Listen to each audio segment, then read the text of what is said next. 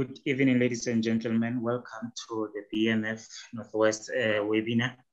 This forms part of our webinars that we host month to month. We are hosting these webinars to discuss the various subjects that are of interest to a BMF membership. And then today we are taking a different direction from a transformation, looking into the issues of SMME development. And from the SMME development, we are going to have a discussion joined by our guest today, Me Tebogo Mosito, and then who I will introduce later after this part. And then the second speaker will then be Mr. Dingi Maseleka, who will then also an entrepreneurship lecturer, who will then also share his presentation during the session. Yes, as we start off the session, I would just like to lay the background and then the purpose as to why we are hosting this webinar today, and then also giving thanks to you that you have joined us you have joined us for this webinar. The purpose of this webinar is to, as part of a personal development, to as mandated by Black Management Forum, we are looking into empowering our members as far as their professional life is concerned, but also looking into entrepreneurship, because we believe that our members should not only focus on managerial leadership, or also need to encourage entrepreneurship in our we must also focus on entrepreneurship as another way of advancing the transformation agenda, as it is the mandate of our organization, which is Black Management Forum. So the BMF Northwest, under the leadership of Meba Diletsi and the PEC, have put together this program, and they have requested me that to facilitate, and then they will be joining the session at a later towards the end of the program, where they will be engaging us on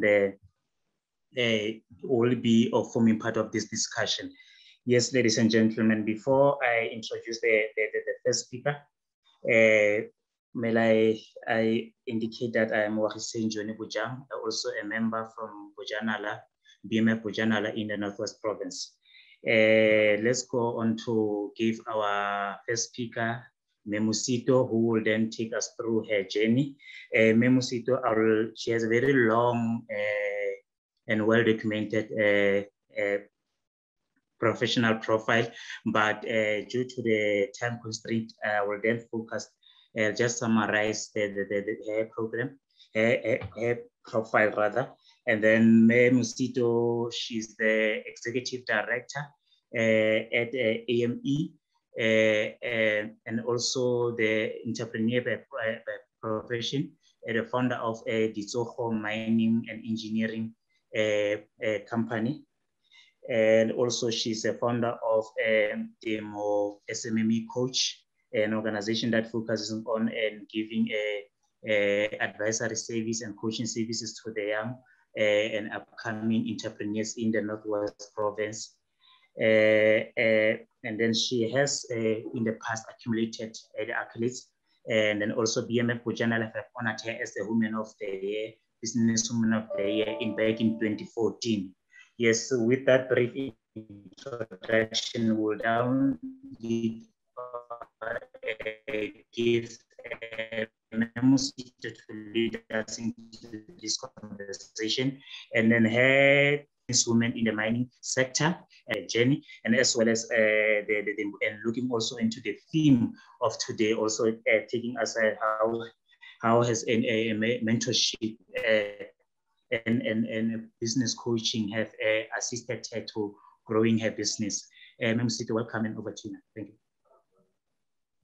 Good evening, and thank you for inviting me to be one of the speakers today. My name is Tebogo Mosito, and yeah, as you've already introduced me, the session today focuses on mentorship and coaching and the importance of especially women in business.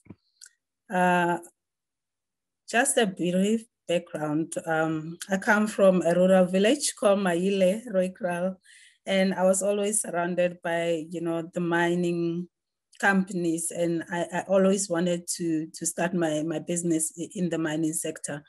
But the challenge that I found as a woman was that there's in our villages lack of access to information, lack of mentorship programs or support structures that can help a lot of women to venture into this mining industry. So for me, it was a very difficult journey. I started my own business in mining in 2012. And if I had not received the mentorship and coaching from various agencies, I wouldn't have survived up until today. Hence, I really value the importance of mentorship and coaching for any entrepreneur if you want to be sustainable and if you want to grow within any sector. You really need to have a mentorship, support program.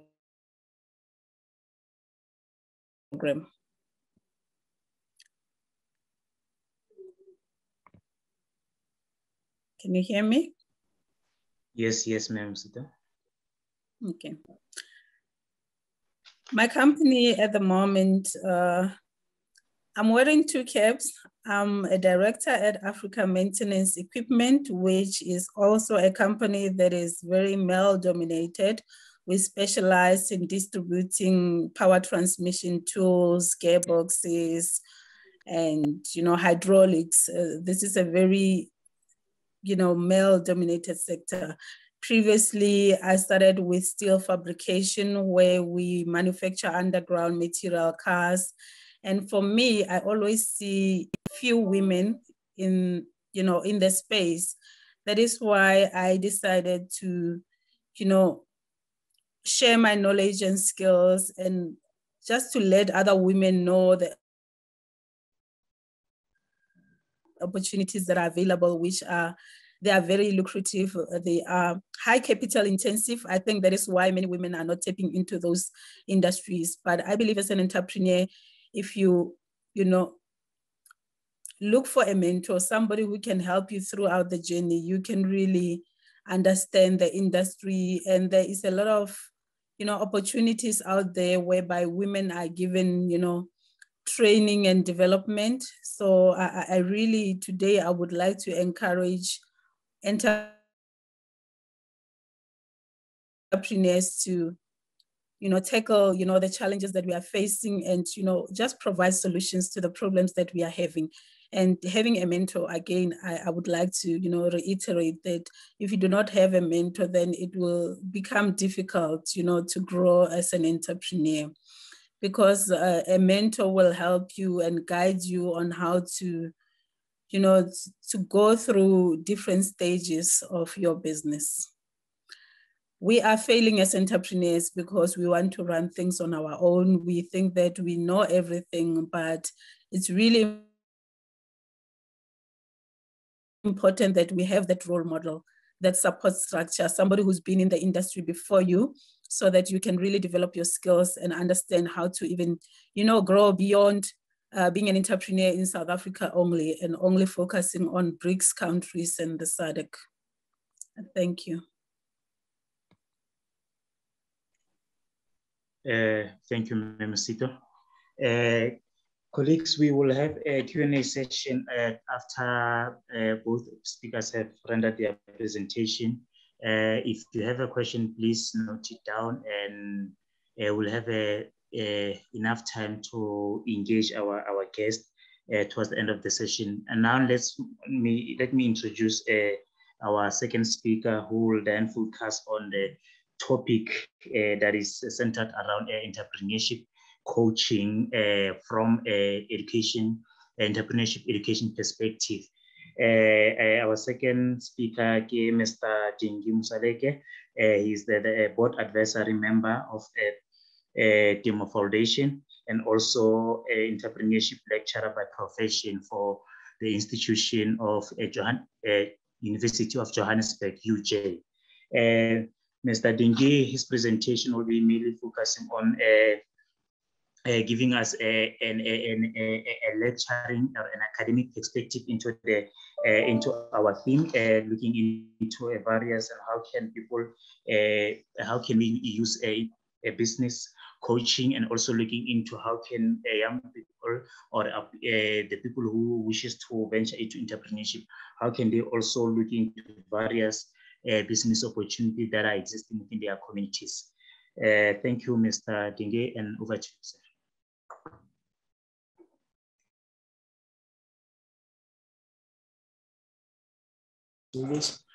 Good evening, ladies and gentlemen. Thank you, Wahisin. Thank you, Mayor Musito. Just want to also welcome everybody. My perspective is strictly also on, entrepreneurship, talk a little bit about entrepreneurship. And I'm also going to focus on the model for business growth for something that I'm also did while I was doing my PhD. I'm currently waiting for my results. So this perspective is just to touch on a little bit of entrepreneurship, on the theory of entrepreneurship, and also where coaching and mentorship plays a role, why it's very important. All right, so I'm just going to start sharing my screen just now. Just confirm if you can see anything. Let me just do that. Hope you can see my screen now. Let me share my screen. Can you see? Yes, sir. All right. All right, so basically, that's my role. I'm also involved with Timo as part of a non-executive director to advise them as an NPO. And our role also is to see where we can assist as an NPO to make a difference in our local economies. And as SMEs is something that actually is very important also in developing your communities and developing your economies, and in ultimately South Africa in general and the world. All right, so our topic is about business growth. I'm going to focus on that. Tebogo has touched on coaching. So I'm just going to touch a little bit on growing a business. So basically, just wanted to talk about entrepreneurship. All right, so basically somebody who looking for opportunities. I mean, most of us, we see opportunities everywhere we go, but it takes a special enterprising individual to actually put it together, normally using what we refer to as factors of production to ensure that he gets some sort of system working to ensure that they can offer value to customers, whether it's to satisfy needs or wants for those customers. So mainly entrepreneurship is about creating innovation, creating new systems, adapting new systems. Also, most of us, when we talk about entrepreneurship, we focus on resources, all right, which is something that I'm also challenging today. And the processes to produce new goods and services to serve new markets. And remember, in markets, it's always about satisfying customers and also your customers' needs and wants. So this is also a continuation of what we did as Timo Coaching. We did also a masterclass a few months ago. Some of the people who attended will see some of the slides are almost similar because the theme is generally the same, because as Timo, we want to cover the entire value chain. So it's about pursuing opportunities, all right, even if you don't have much funds, all right, which is what I believe is a true entrepreneur, somebody who starts with nothing.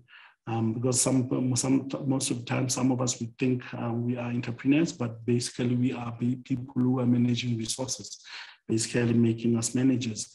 All right, so it's about opportunity, risk, innovative, and most important, resilience. So this is my topic for today. All right, it's called the theory of entrepreneurship, which covers the entire value chain of an entrepreneur. Right, from starting a business or having an intention to start a business is called entrepreneurial intention. All right, opportunity recognition, how to deal with that opportunity, and the development, very important, of what we call entrepreneurial competencies, which allow you to actually have business success. All right, so this comes from these guys, Misfa and Zachary. They have what they refer to as entrepreneurial value creation model. Right, so the theory breaks it into two stages. All right, stage one is where value creation takes place. And as the entrepreneur develops, takes chances or put together documentation, or they do business plans and everything until they start their own businesses. That's basically your stage one. And stage one also involves failing, starting a business again from scratch. And as you're doing those things, you develop things that we refer to as entrepreneurial competencies, which allow you, all right, which are necessary for you to actually move to stage two, which is where what we refer to as an appropriation stage, all right, where you actually get the rewards. I mean, some of you might have stories of people who made it in the past. Those are people who actually you might find out today is a millionaire, but if you look at their history, they actually have failed. They have 10 businesses, failed 10 failed businesses behind their back. I mean, you go to America, there's a lot of research that's been done there. You find that most actually billionaires and millionaires, they failed. All right, and in their failure, they actually develop these entrepreneurial competencies, which is very important for you to be able to move to this stage what we refer to as your entrepreneurial rewards. Right, so this is the model basically. Right, so entrepreneurial opportunity, that's where you actually see an opportunity, and then you decide whether you want to do have an intention, because intention is very important, especially when you want to start a business. That's why we refer to it as entrepreneurial intention, because intention then actually determines your behavior. Your behavior then will determine what you do with any opportunities that you see in the marketplace. Right, we can talk about entrepreneurship. Most people say, I'm interested in to become an entrepreneur, but I always ask the simple question: what have you done in the past week to make sure that, to confirm that you are really committed to this thing of being entrepreneurship? Have you sat down and do a business plan or even a business canvas as a start? All right, have you sat down to think of ideas that you might think actually of going out there and offering to the market? Have you identified opportunities in your market or where you're in the society that you're staying in that you can take advantage of? So that's the first stage. And then of course, this is where you actually you put everything to make sure that you can see if is it real, is it possible for you to actually pursue this opportunity? All right, and as you pursue this opportunity, of course, you're gonna fail. All right, which is where this mentorship and coaching comes in. All right, because you're at these different stages in your entrepreneurial journey, you need different types of coaches to deal with different stages that you are at as far as this theory is concerned. So under entrepreneurial opportunities, that's where you'll actually go to workshops such as, ideation to put your business, your idea into a concrete business plan or business canvas. All right, stages where you actually find funding, stages where you put your business plan together, and then of course, and then you take it into the market. And of course, you're going to fail. All right, and remember, entrepreneurship is never about failure. It's about learning from failure. We don't take it personal. Unfortunately, in schools like at UJ, we do also teach students that you work on your own, and then when test comes, you are the only one who's going to be writing that specific test.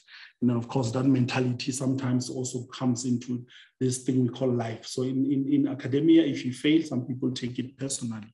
But of course, entrepreneurs realize the importance of developing these entrepreneurial competencies, because now as you develop them, there's a high probability then you're going to move to the second stage that we refer to as your entrepreneurial reward.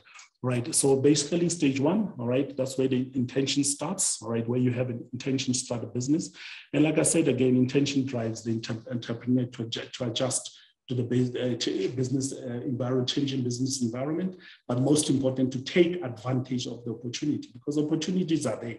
Right, no matter how you can look at it, everywhere you look, there's always opportunity. But again, like I said, you take a special person to say, you know what, let me do something about this opportunity. Let me sit down. Let me see if I can make it into a business, basically a business being a process, all right? And of course, you're going to be doing this all in the business environment. You can't really do it on your own. But when you're sitting on your own, of course, that's where you're going to be thinking about how to approach this opportunity. And of course, you're going to also mitigate risk that you might find in the market by actually doing things like business plan and business canvases, so that you can actually see if this idea in your mind or in your own little world, it makes sense before you take it out there. So it's part of the process. All right, so the entrepreneurial intention, which is intrinsic, normally they say it's intrinsic because it comes from within, right? It's not, you're not born with it, but you can actually develop it.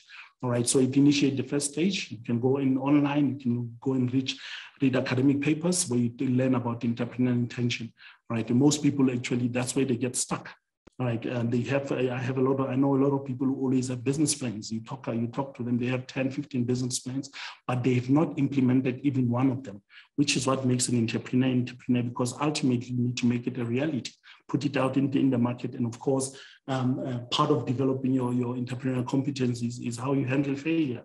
Because in your mind, you might think this is something that's going to be working out there. But of course, when you take it to the market, you might actually have a different reaction to what you might have had in your mind. And then, of course, you can make changes as far as that is concerned. All right, so that's where the individual decision to be an entrepreneur and to pursue an opportunity. All right, and pursuing an opportunity also comes with what we refer to as risk. right? Because when you, and innovation, you have to also think about innovation. Because when you think about it, I mean, the first person to come up with the term entrepreneurship, Schumpeter in 1934, the first thing that he talked about when he defined an entrepreneur is innovation. You have to be innovative, come with something that's new. Because most people, they say they're running businesses, but in my view, they basically are managers because they're waiting for resources.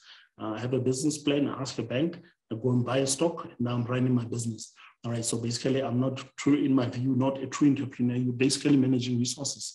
All right, so that's the first stage where value creation is actually created. So in essence, the theory proposes that an entrepreneur who intends to start a business in the first stage discovers an opportunity and then finds and reconfigures resources to take advantage of the opportunity. So resources here, it's not only physical resources, but also includes being resourceful, which is actually what this theory is all about, all right? So why entrepreneurial competencies? Because the entrepreneurial competencies are gonna determine how you handle opportunities. All right, so if in the past you had an opportunity, you gain experience from that opportunity, there's a high probability when another opportunity comes, you'll actually have developed what we refer to as entrepreneurial competencies for you to be able to handle the challenges that come with that opportunity. All right, so the competencies include what we normally refer to as characteristics of being an entrepreneur. Due to time constraints, I'm not gonna talk about it. So entrepreneurial competencies, they embed the entrepreneurial resources and the reconfigured opportunity. That's basically what your resources are. So your entrepreneurial competencies are. All right, so you reconfigure resources. Remember, again, resources can be physical resources or non-tangible resources. And that happens what we refer to as an effectuation mechanism.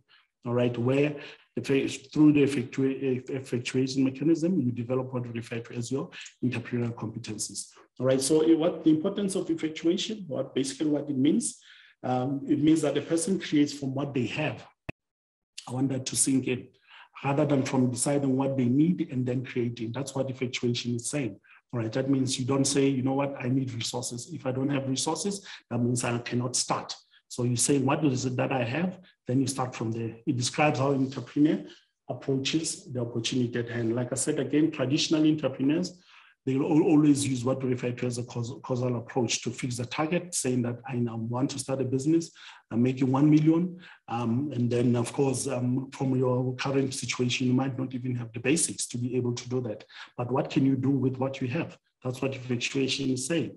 Saying it means that an entrepreneur will start by considering the resources that are available to them. And resources, again, remember, it can be intellectual. What is it that we have? I mean, you can be able to say, I'm in South Africa, I speak English, I can write. That means I can compile a document and ask for help. That's how simple it is. All right. So, of course, effectuation means that an entrepreneur will start by considering the resources available and then deciding how they might be put together to create a business. Right, based on the entrepreneurial competencies that you developed. Those are the things that happened as you were running other businesses, as you failed, and so forth. And you'll see, like I said again, normally what happens is people who are successful today is because of the failures of the past. All right, so it's very important as an entrepreneur, especially as far as effectuation is concerned, for you to also remember that failure is part of the process. All right. There's even some in Johannesburg. I'm also thinking here in Timo, we might have to start that, where people will come and tell us about their failure stories. All right, because normally in society we always celebrate people who have made it, but failure is sometimes, in most of the cases, with those people, we see the end of the story. We don't know their story or how they got to where they were. And when you actually research that and go into that, you'll find out they have a lot of failures in the journey. I mean, you can talk of Mr. Maponya, Dr. Maponya, may his soul rest in peace. All right, if you listen to his story, we also at UJ, we're doing a case study with him about him. So you'll see that in any story that you actually read about an entrepreneur, they fail and fail and fail. And due to those failures, it made them who they are. Those are what we refer to as your entrepreneurial competencies. All right, so infatuation, all right, if you're interested, there's a lady, I'm just, the next slide is about that, develops entrepreneurial competencies that is necessary to reach the next stage that we refer to as your entrepreneurial reward. So Sarasvati, right, so you can go online. There's also a video where she explained this whole process, and I think it's one of these channels of Big Think. The people who make a difference in the world. You can go and watch, and if you want more details about that. All right, so this is just the 5 approaches that she's talking about when he talks about effectuation. All right, the first one is bird in hand. That means you create something new with existing means. That's how simple it is. Rather than choosing ways to a choosing goal, to say that I want to make a business for 10 million or 20 billion, whereas where I am, I don't really have the resources, even the market, to be able to do that. All right, so the second one is affordability loss principle. All right. So it's saying instead of making business plans, having sales projections, some of you might have experience with that, and trying to raise investment that the expected returns appears to justify. That the principle indicates that your commitment to the venue should be limited to no more than you can afford to lose on it. Right, so that's basically what when you're looking at what is it that I'm willing. For example, if I'm married, are you willing to put for example, you're married in community or property, are you willing to put even your asset at risk when you're actually doing this? So something that you also need to consider when you're using the effectuation principle. All right, there's a crazy quilt principle, all right? It means involving building connections, putting together commitment from stakeholders and determining the goals based on who comes on board, which is what we're also doing at TIMO. I mean, we basically saying, we're using what we have. We're creating networks, we're talking to BMF so that they know what we actually are doing as TIMO. All right, and doing these things, even if we're not getting anything, because our commitment is to teach. It's about education. It's about making a difference in society. And immediately when you want to do that, if you start with firstly thinking about what is it that I'm going to get, already you are on the wrong path. Right, I think most of us, we know about this. Also, lemonade principles. If life gives you lemons, make lemonade. And of course, piloting a plane principle, we're basically saying that the human agency is a primary driver for opportunity. So you'll actually go into the opportunity like a pilot, you'll actually adjust as the going gets going. So as you can see, this is just some of the suggestions that you can approach this issue of dealing with an opportunity. So it doesn't mean anyone is wrong. Right, that is why it's very important for you to develop these competencies so that you can be able to see maybe one of these which one might actually work with you. All right. So then, of course, after developing your competencies, then you are now going to get to stage 2, what we refer to as your appropriation stage. All right. So it gives stage 1 just gives an entrepreneur a temporal advantage to move to the second stage. Why am I saying that? Because remember, even if you have an opportunity, you have a business plan, you take it out there to whether it's venture capitalist or to the bank. The first thing that they normally ask from you is your CV, just to get a sense of your experience. All right. If I've failed, if I've done businesses in the past, even if I'm applying for franchises, I'm quite sure that, of course, if they see that you already have been in retail for a long time, there's a high probability that you're going to be a success, because you can be able to handle the challenges that come with the environment, because you also have the previous experience of being able to do that. That previous experience, again, is what we refer to as your entrepreneurial competencies. All right, so the stage 2 is where you actually get you are truly rewarded, whether you're dealing with a for-profit organization or you're dealing with a non-profit organization. In order for you to actually, after developing your entrepreneurial competencies, you also have to build what we refer to as dynamic capabilities to be able to grow, taking us now into this thing that we're discussing today with this business growth. Because business growth, again, most people expect it with their first venture. But of course, there's research is showing us that you need to develop these competencies until you can get to a point where you can now say, you know what, I can take this opportunity in a different way. That's why we're talking about this thing of dynamic capabilities, all right? They are embedded to sustain value and create a reward for an entrepreneur.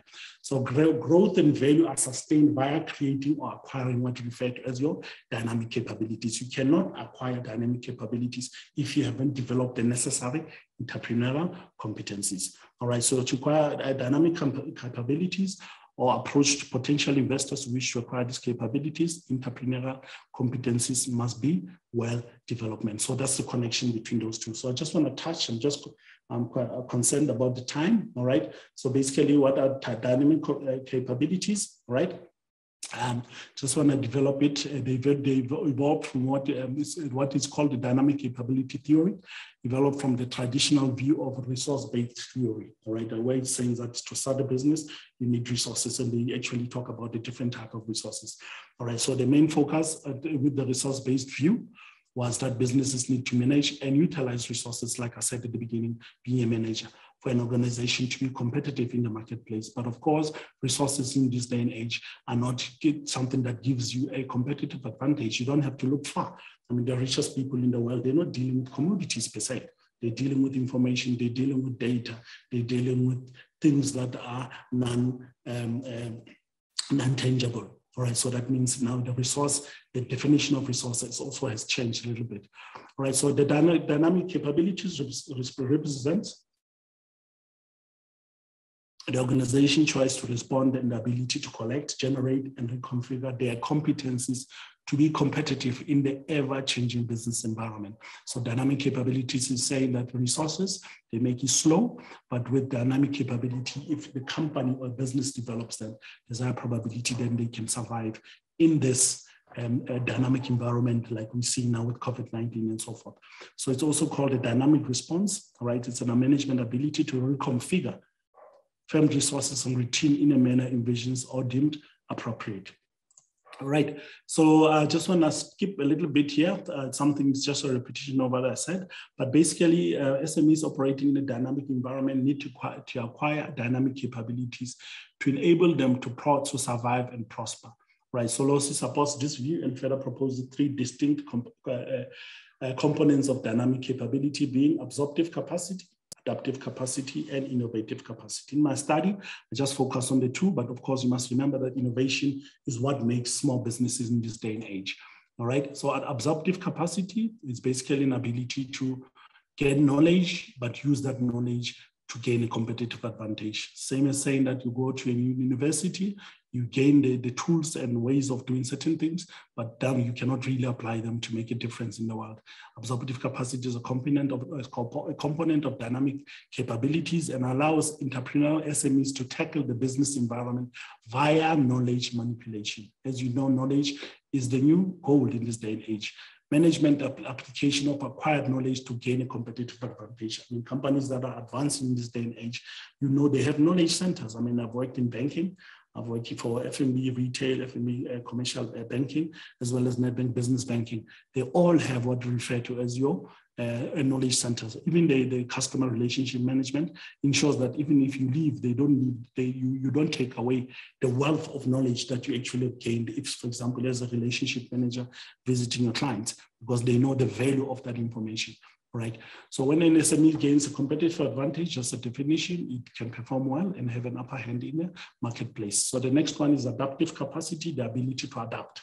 It's very important. It refers to an organization's ability to find a balance between exploring opportunities and aligning its internal strategic capabilities to efficiently exploit them. So you cannot say, I'm a business, I promise to deliver 100 t-shirts, but then when you go into your business, your capability, your capacity is only be able to produce 20 t-shirts. All right, so adaptive capacity also talks about that. And it also talks about the concept called vacillation, ability for a business to actually adjust itself, to be able to go where there's opportunities. Because normally, if you have resources and you invest yourself in a resource and things are changing, it's hard for you to actually adjust. And think about the car industry. I mean, Mr. Elon Musk is changing the industry. You find that the electric cars are coming. Just imagine what's happening to that infrastructure that all the other businesses have actually invested in. All right, so it is basically something that has to do with that. And of course, innovation is innovation, continuously improving the capabilities and resources of the business. So those are the 3 dynamic capabilities that an SMEs can look at if they actually want to grow, or make sure that they're there, all of them. All right, so these are just the value drivers of dynamic capabilities. I'm not going to touch on them, because I'm out of time, all right? I'm gonna share the slides with everybody who's interested, all right? But basically, these authors who came up with the theory of entrepreneurship, Ms. Ryan Zachary, posit that if 4 dimensions are present in a business model design, there's likelihood of business success and growth, which is what we are talking about today. All right, so value drivers, that's what we talked about, that are dependent on the entrepreneur having developed sufficient entrepreneurial competencies to handle the challenges of that stage. All right, so this is a stage of the theory at which true value is created. All right, so basically the theory proposes that the competencies must be developed fully to source the essential dynamic capabilities to make sure that stage 2 can be a success. So this is something also just as an addition for I discussed it last time. What I'm discussing as some businesses, there's entrepreneurial businesses and the small businesses, all right.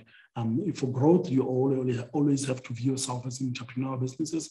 The small businesses are those businesses that you find as we're growing up, they'll always be like that shop at the corner, it never grows, they'll always be the same size. But of course, all of us have different ambitions. Right? Some people just want a small business for themselves to support their family.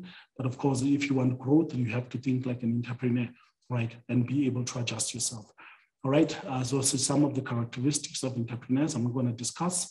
And of course, I just wanted, like the last slide I did with Kemo, this is some of the things, the opportunities that we find, especially in this day and age, because now everything is not going to be on a brick and mortar type of environment. You need to think outside of that if you really want to pursue growth in the coming few years. You know, fourth industrial revolution is here. We're talking about artificial intelligence. We're talking about augmented reality and all those things. But yeah, if you want to position yourself for growth, you need to make sure that you take advantage of what is coming. All right, not what is, as we're speaking at this point in time. All right, so basically that's my story. I hope I didn't go over time, Mr. Okhisam Bujam. Thank you very much. No, thank you, my brother. No, it was quite a detailed and an interesting presentation, giving us an insight as far as strategies or ways that one can explore if, as an entrepreneur, if you wishes to expand your business. Ladies and gentlemen, we have both speakers have rendered their presentation. We will now go to a Q&A session where our audience are now allowed to share their thoughts or share their questions from as far as the presentations are concerned.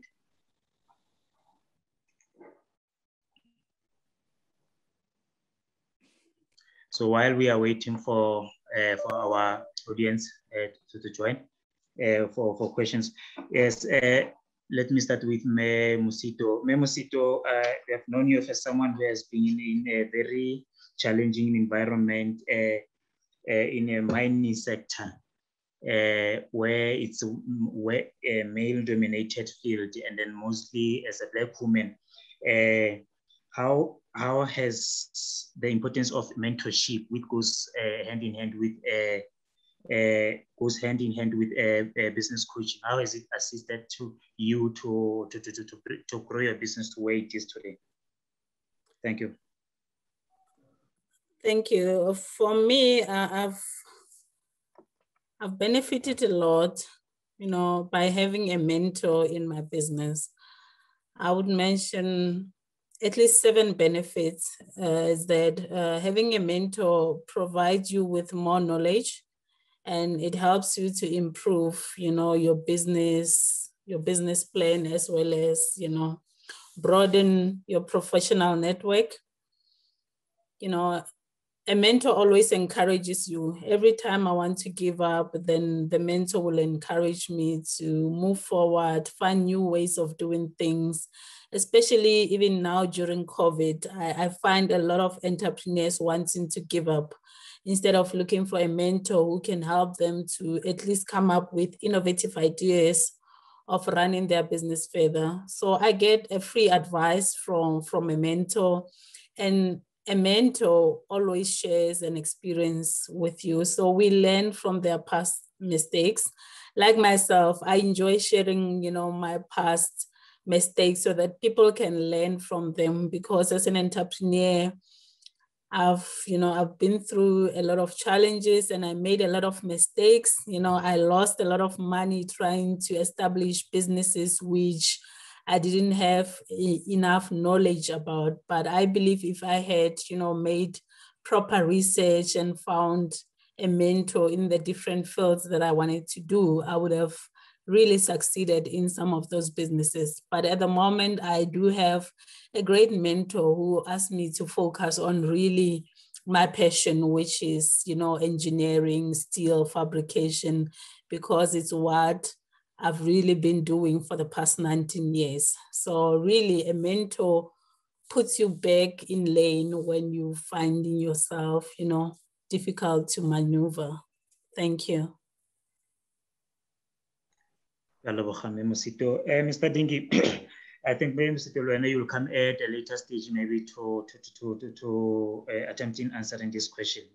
Mr. Dingi, from as a lecturer in entrepreneurship, maybe you have been asked this question a couple of times. How do you get a mentor? How do you get a business coach? I insist on using the mentor, because business coach, one would consider it as where you need to purchase maybe an advisory services. But if we direct it more from a business mentorship perspective, therefore it's done that way, create a network so one then can be easily reach out to someone to say, can you guide me into this space? So, but the essence of this discussion of how do you secure a business mentor? Because most of the people, that is a struggle that young entrepreneurship, Black in particular, are struggling with. Thank you. All right. It's a difficult question, but it's an easy question at the same time. All right. That's why I was talking about these issues, such as your, developing competencies and knowing yourself. Because most people, what I've seen, they always want mentors without understanding exactly what they want. I mean, you can hear from the story of Ostebo. She was committed and she knew exactly what is it that she wanted. And normally what happens, I also believe this is not a spiritual course, but normally if you are committed and starting that journey to follow whatever that you want to do, then you normally, they always say that a teacher will appear when a student is ready, meaning that normally your mentors will find you, right? But sometimes, yes, some people prefer that approach of formalizing it, making sure that you network as much as possible until you find somebody that you can relate to, all right? Because remember, a mentor is not somebody that's going to be there to assist you to do things that you can do. It's somebody who's supposed to be there to assist you where you cannot assist yourself. So the first of the thing that I always advise my student is you need to understand what is it that you want. And it also goes deeper to finding what's your purpose. I mean, Max Moyer is one of the guys that I collaborate with, who always talking about this thing of ID, finding identity, because if you know who you are, then you know what is it that you want. And normally people who are aligned to what you want, normally they'll actually find you, right? Which is that issue of trusting. But of course, the other way is just to network as much as possible, go to as many meetings as you can, especially on whatever you're interested in, until you find somebody that you can speak to. Or you can also formally ask somebody to be your mentor, right? And sometimes people will say yes, even if they not really want to support you. And then you'll find out later when you try to call them that they're not available, right? Because sometimes they can sense that, professionally I can't say no, but I can see this person is not ready. So that's just my 2 cents on that issue. Thank you. Thank you, sir. Yes, I see the hand from Mr. Mohali. You can come in, sir, with your question. Please unmute and pose share your question with us. Thank you. Okay, sorry, can you hear me now? Yes, can hear you. Okay, yes, technology challenges, yeah. So my question will be to Mr. Dingi again. You mentioning something very important about the mentors. Now, you found that young people who start business, they don't think about going to find the mentors. So my question is like, how can the mentor, or can somebody go and try to mentor a person if they're not requesting a mentor? Why I'm asking that question, it's because most of the other people, they will be scared to go to a business person. One of the speakers did mention to say, even if, let's say, you find people failing, you must take their failures as part of learning. But some other people, they don't want to share. And if, let's say, I'm starting a business and I know Mr. A was running, let's say, for an example, taxi industry, and then I know he failed, he probably not going to mentor me. But how do you get it right if, let's say, I'm a new beginner, I don't know anything about the mentoring or the coaching? How do I start my own network to be able to succeed in the network environment? Thank you, my All brother. right, thank you for that. Yeah, thank you for that wonderful question. It's something that I also love to discuss with different people. To start with, you must understand that we all have pride. We call it ego, all right, which is what most people struggle with. Because even you can sometimes you get somebody who's hungry, if you give them food, they'll ask you, who said I need that? All right, but of course you give people to help people because you can see that they need help. So as individuals, we're different. We treat these things differently. So if somebody has failed in the past, yes, some people will be willing to share, but the reality of the situation is some people also take it personally, right? And that's one of the things that also are blocking the development of entrepreneurship. Because people, when they see failure, people that fail, how society actually views you, because they still view you as a failure, right? So to start with, you always have to think that that is the reality of the situation. So when you go and ask people for assistance, you always have to remember that they also have their own issues, right? And you're doing it because you're asking for help. And when you ask for help, people can say no. Most of the time, we think if we ask for help, the people are supposed to help us. And if they say no, in most cases, most of us will judge people, all right? Instead of recognizing that it's me who cannot actually handle the rejection, which is something that's very important, especially for entrepreneurship, because as an entrepreneur, rejection is part of you. It's something that you do. I mean, you read books like Rich Dad Poor Dad. The guy tells you that he worked for Xerox for a long time. He had a mentor, the Rich Dad, right? But when he got too big for his own shoes, then the mentor is the guy who actually will tell him off that you're doing something that's wrong. But basically what I'm getting at is he actually had to learn from failure. That's why he took a job, and he recommend taking jobs such as a call center so that you can handle the failure. So it's your journey. It's your journey. And if you believe on it, of course, you're going to reach a lot of thorns on your path. Let me put it that way. Right. So how you handle those paths will actually determine if you go forward. So when you're starting from scratch, you always have to remember it's your business. It's nobody else's business. You go out there to ask for help, to support you on something that you might be lacking or your own blind spots. But it's your business. It is not nobody else's business. But immediately when you start, and now you put in your I want the right word for this, you put in your future in somebody else's hand, then you're not truly an entrepreneur, because now you are externally driven, because there's this thing we call intrinsic and extrinsic type of motivation. Entrepreneurs, they have intrinsic. They manage themselves. If there's failure, they know what to do. They have their own prayers, how they handle all these rejections. But people who don't show the traits of being entrepreneurs are the guys who, if they're doing something, they always want external validation. And if you always want external validation, I guarantee you, you're going to be disappointed, because you're going to always go with the wind. So if you want a mentor and if you're committed to something, it's your responsibility. You can call me, you can be, for example, I can mentor you if you say you want me to mentor you. But one day when you call me asking for a meeting, I might have challenges in my own marriage. I might have challenges at work. I might be tired. There may be many things. And of course, if you're committed, then you're going to follow up and try to understand what could be the issue. And if you feel it, you see that it's not working as an entrepreneur, then you change your approach. That means you need to ask somebody else. Don't take it personal, because immediately you start judging this person and saying, no, he failed. Why can't he answer my question? Then it's not about them. It's not about you, how you process things. So it's your journey, just continue. And I guarantee you, and now I've seen in my own life also that a lot of things, if you're committed to the path, like I said again, the teacher will appear. the right time. Thank you. I hope I've answered you. All right. Yes, you have answered me. Thank you. Thank you very much. Thank you, sir. The second question, Musito, I hope you have seen, but Ms. Musito, just 1 in 5 engineers are women. The field that is not typically a typical choice for women. How did you find your bearing in the field to extent of establishing your own business?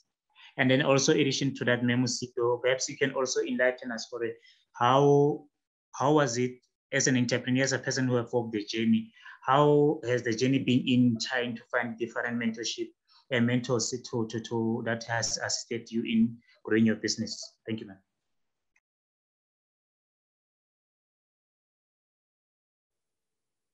Thank you. Yeah. The question is, it's a very tough one. I don't know how every day, I look back and, I think for me, perseverance pays, because I remember when I started this business in engineering, I went to knock into a lot of doors and people will just, send me from pillar to post, asking me why I want to venture into engineering. So I needed to be tough and explain that, women can also perform in these industries and they can also, be successful in the industry.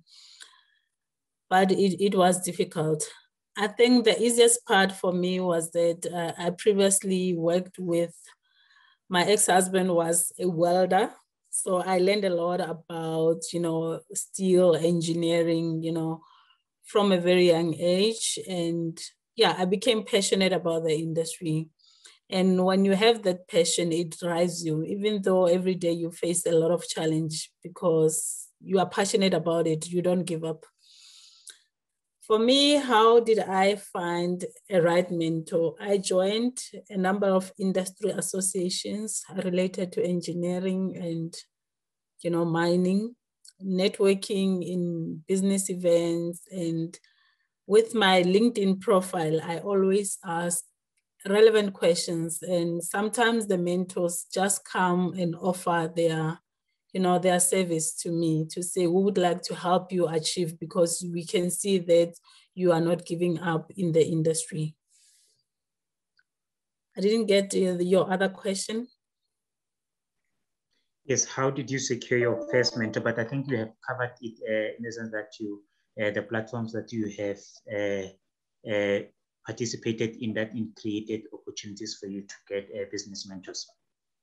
Yeah, with the first business that I started, I was struggling a lot. I remember, one of these big mining companies in Rustenburg, they were my client and they could see that, I was having challenges, and they put me on an enterprise development program where now I was matched with a mentor who understood the industry, and they took me from, each and every step that I needed to take.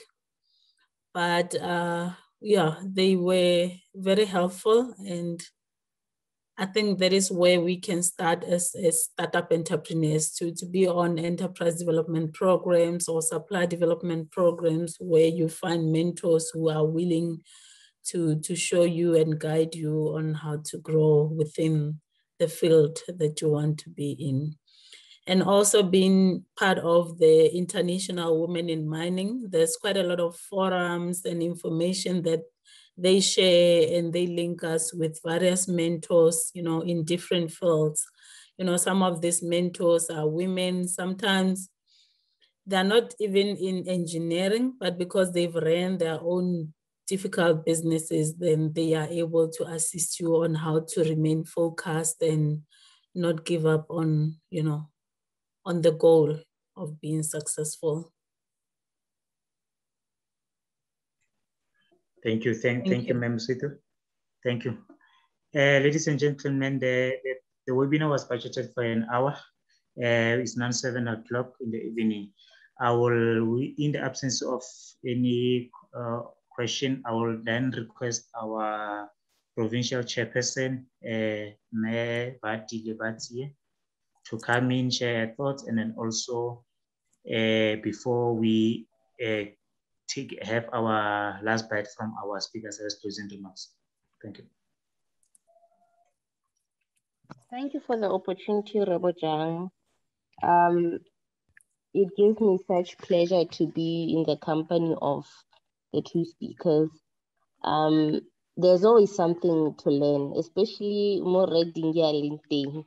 He gives the academic and the theoretical background, and Metebogo, she always brings life into whatever is happening. So thank you for the speakers, especially the part where Re Masakale spoke of the 5 key principles of infatuation. I think a lot of people, we register businesses, but we shelve them for another 3-4 years because we're waiting for something to happen. And I guess it's part of being infatuated with the idea of being a business person. So this webinar, I think it has brought a lot of meat to ideas. I'm sure after this webinar, a lot of people will find a way to say, how do I action my ideas? And it will also brighten up the ideas, how to move from ideation to an actual concept, because Redingi touched on those. I wish we had, more time, but I think this should be the start of many to come. And I hope it will be the start of many to come in the future, and that will benefit the people in our province. Besides the people in our province, the ones that will benefit other people countrywide. And hopefully with time, we'll partner with other funding institutions so that whatever we talk about, there's also ways of saying, how do we action it?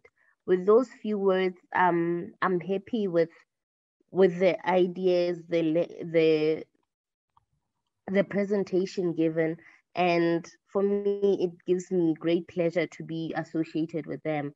And I hope it has benefited everybody who has joined in this call to actually say, how do I move from an idea to an actual concept, and those that have a concept and have registered, how to move from a concept to actually, growing from just an emerging business to now a proper SMME and a bigger commercial business. Those few words, I thank you, Rebojang, and I think I'll take it back to you to conclude.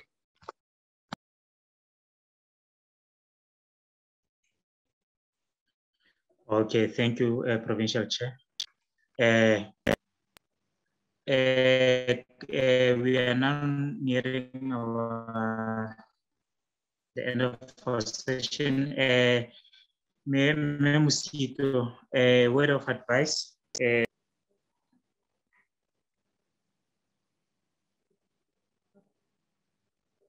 Musito? Can you hear me? Yes.